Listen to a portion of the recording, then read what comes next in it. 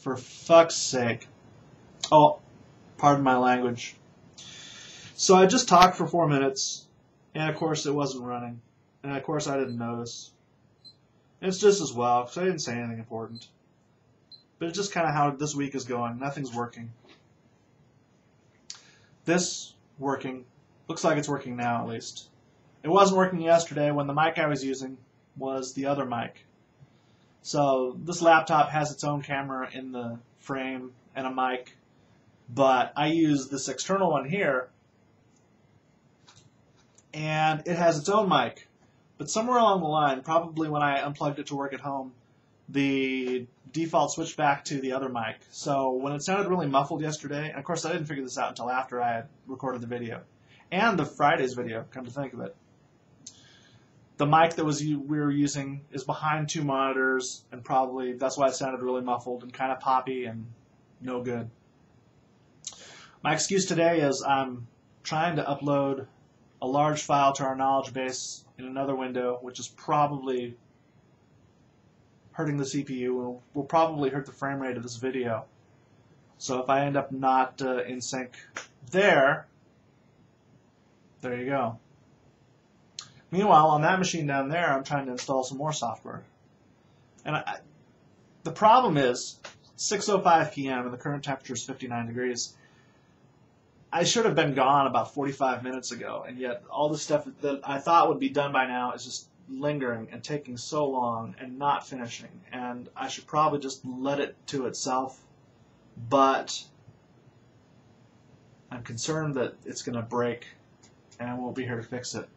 If it does break, at least I can put it back to a point where my compadre in Florida can fix it on his time later. But the worst thing that would happen is it would break, and then it would be stuck and also checked out to me so that nobody else could work on it. Oh, who wants to hear about the boring details of my exciting life? It doesn't even make sense. So, the best part is it's only Tuesday. Yesterday, as I tried to do some long overdue laundry, I couldn't help but notice that the sinks in our basement appeared to have a couple of inches of sludge in them, which is a bad sign. And what it ended up looking like was happening is that, raw sewage was coming up through the basement sinks. Yeah. Not good. So we called the plumber in. Our house is 100 years old. These things happen. Our house is so old that apparently the main line has never been worked on by human hands because there's no cap on it. There's no way to get in so you can put the thing in there that burrows through and fixes the clog, which is probably out closer to the street. So he couldn't fix it. We got to bring another guy in to cut a hole in the main line, put a cap on it, so that the first guy can come back, unscrew the cap, and yeah. And of course they're plumbers, so they make millions of dollars an hour. So you can tell I'm just thrilled to death about that. The upshot is there'll be no pooping in the house tonight because I don't want to see it later.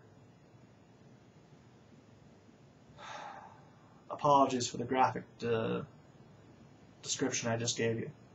So, we're going to eat out tonight. We're going to go find a restaurant with a really fancy restroom, and we're going to use it there, and then we'll have some food too. So that's the upside. I can waste even more money on a night out.